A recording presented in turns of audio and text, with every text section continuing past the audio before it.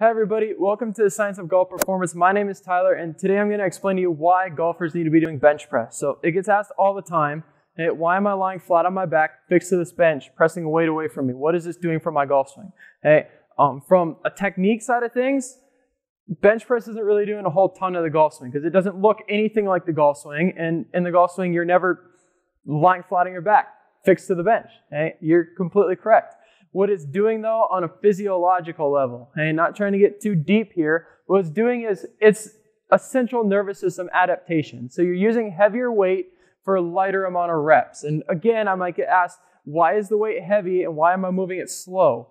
Because the heavier amount of weight that you have on the bar during a bench press, the more amount of muscle fibers you need to recruit. Take, for example, an empty barbell. It's 45 pounds.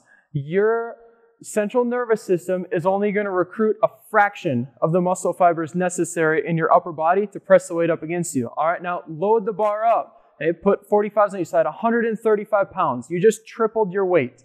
Okay, now your central nervous system is going to fire a significantly larger amount of muscles through your chest to press the bar away from you. So what we're doing with the bench press is we're chasing an adaptation through your central nervous system. If we can do that in manipulating exercises like the bench press, the squat, the deadlift, then we can get the central nervous system to adapt and swing the club faster for you in the golf swing and recruit more muscle fibers in the golf swing. So I hope you found this information resourceful. Hey, if you could, give the page a like and subscribe and check out our other videos.